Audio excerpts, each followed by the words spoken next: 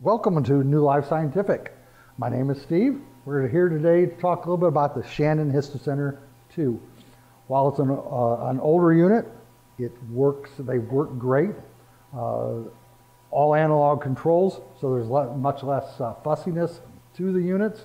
Complete control over your cold plate, which gets cold, the hot plate, tissue tank, and the wax reservoir.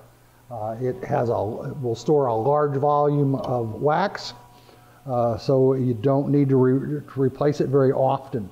Also has a anti-sediment problem or solution, so it won't get into the mechanism inside.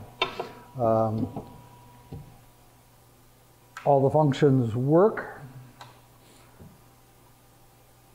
We can adjust our temperatures by simply knobs. We can, for those of you that have had people mess with control temperatures, you can lock, so you can't easily change your temperatures. You can get different readings. There's the temperature of the hot plate, which as you can see is warming up now. For those that do have one of these, you might want to periodically remove this plate to clean underneath here. This one has been thoroughly cleaned.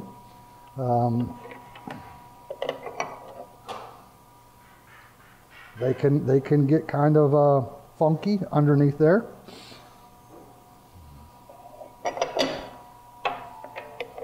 Ample storage for your molds and for your tissues.